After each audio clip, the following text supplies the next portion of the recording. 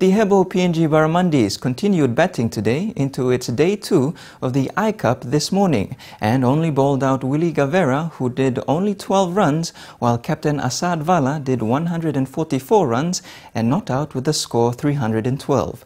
Paul Tomic Jr. reports.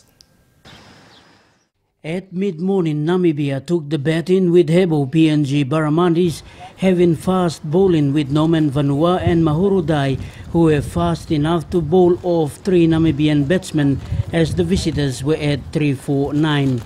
Despite the humid condition, the Namibian batsmen held on to chase 311 with the target set at 312. Gavera, who just returned after injury, has picked up on his bowling as he bowled out Namibia's Jean-Pierre Coetzee or JP.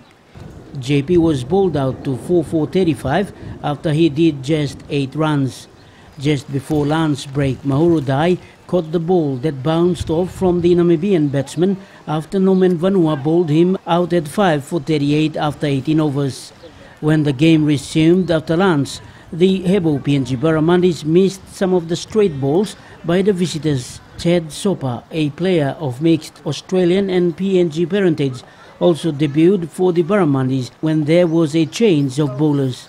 It was 7-411, then the Barramundis continued bowling and caught 2 of the Namibian batsmen, reducing the batting numbers to 9-418 with 3 batsmen remaining for the visitors.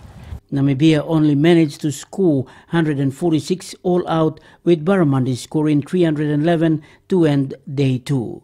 The Barramundis will bat tomorrow on day 3 of the I-Cup. Paul Tomic Jr., NBC National Sports, Port Moresby.